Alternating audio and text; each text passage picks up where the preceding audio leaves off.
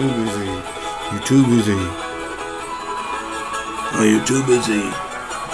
Grand Queen. Johnny Cash fan. Busy.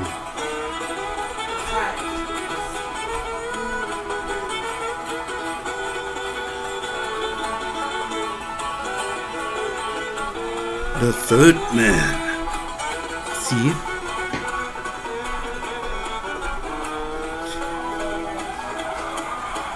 How about one great big hand for Mr. Eric Marshall over there on the banjo for you?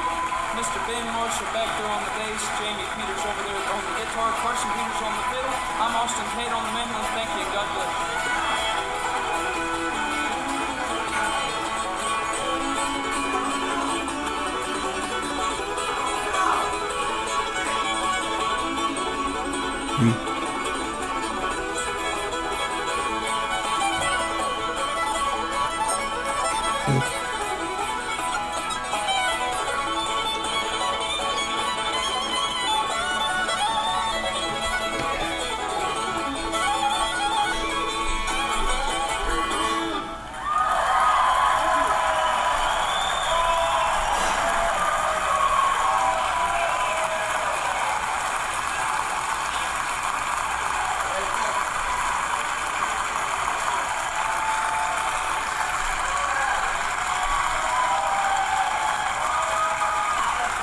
Carson Peters and Iron Mountain wrapping up our program this evening.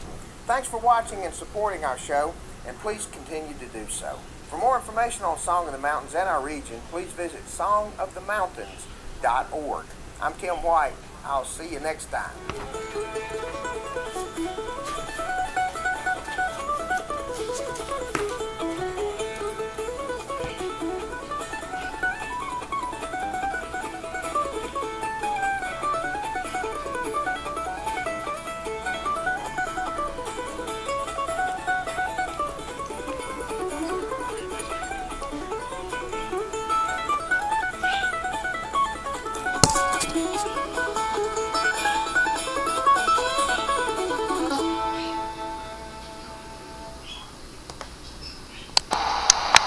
This program is made possible in part by the town of Marion, home of the Wayne Henderson School of Appalachian Arts, celebrating 25 years as a certified Virginia Main Street community.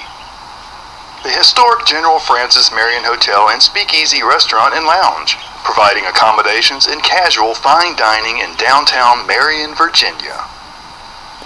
The Bank of Marion, technology-powered, service-driven. The Carter Family Fold in Hiltons, Virginia, featuring family-friendly acoustic, traditional, and old-time music, honoring the musical heritage of A.P. Carter, pioneer of country music. Virginia is for music lovers. WBRF 98.1 FM.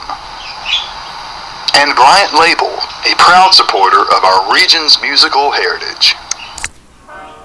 Here's a classic movie quiz. 1949's The Third Man is a film noir masterpiece starring Joseph Cotton and Orson Welles. Oh man, you never should have gone to the police, you know. What celebrated novelist wrote the screenplay? Are you too busy chasing a few tubes of penicillin to investigate a murder? Graham Greene.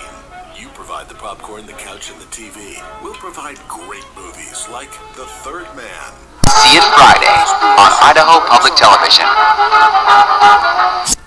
I am about to take a road trip with 2 other single moms, and we're going to interview strong single moms that have faced the same obstacles. How do I survive? How do I get these kids food? I knew I could just let it bury me. And that moment was like, you better figure this out. I want my kids to see that mom is becoming a better mom.